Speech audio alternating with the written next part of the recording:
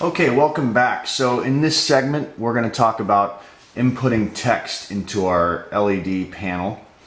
And we start by, well, if you haven't been following along step by step, you can go back a couple videos and it will tell you how to get to this point where we have the configuration set up to what it is. So in this segment, we're talking about text. So we go to the text, we go to text input, open text panel. Now you have monochrome or full color, and as I scroll between the two, you can see I think the full color is a lot easier to read, especially if somebody's driving by or something and then you want them to capture the information. Full color is definitely the way to go. You can go horizontal or vertical. This way the text scrolls different directions, and that just depends on how you have it set up for your application. With our application here, we're going to go with horizontal. Now you're seeing that the bottom is cut off, and this, remember that this is basically free software, so it's going to have some workarounds. And basically what we're going to do here is we're going to go to select font, we're going to go to font size, and we're going to adjust it down a little bit. And that's going to depend on the size of your array. Bigger your array, you can do different things with more pixels, right? Everything's going to be more defined or less defined depending on what size you use. Sim Sun is my particular my choice. It's a lot. I've yet to find another font that works as well as this and is easy to read on a smaller size panel like what we're working with here. And then you have some other effects, strikeout or underline, and you can play with those. You can also adjust the color and like that. So these are all things you can play with.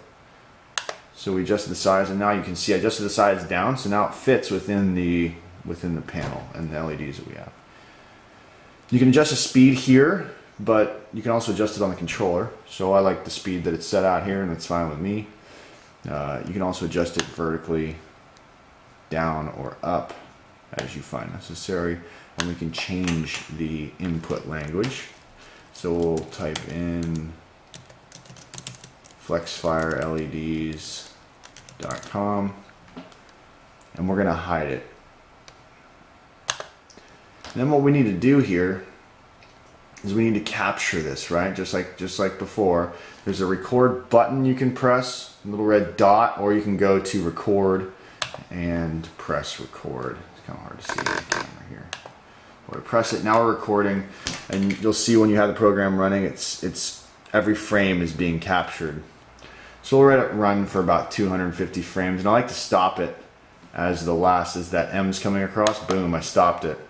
So now when it starts, you're not going to see, it's not going to flicker. There's not going to be like a weird pause where you're halfway through a word and then it refreshes and starts over.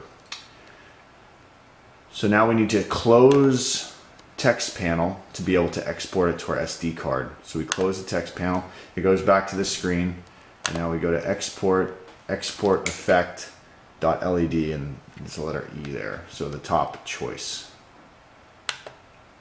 Alright, this panel comes up, browse for folder, we go to computer, we go to SD card, secure digital storage device,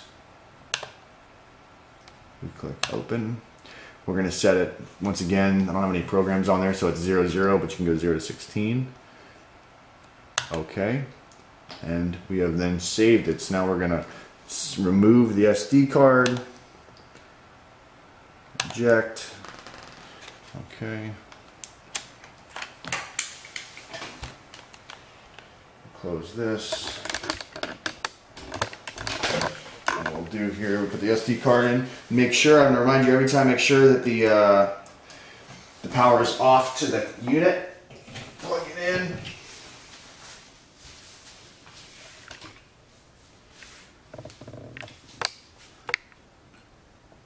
And we now have it scrolling across. Now you can actually add graphics, like if you wanted to take this right here and then have that arrow flashing in a particular direction from the previous video, you can do that, and I'll show you in the next segment.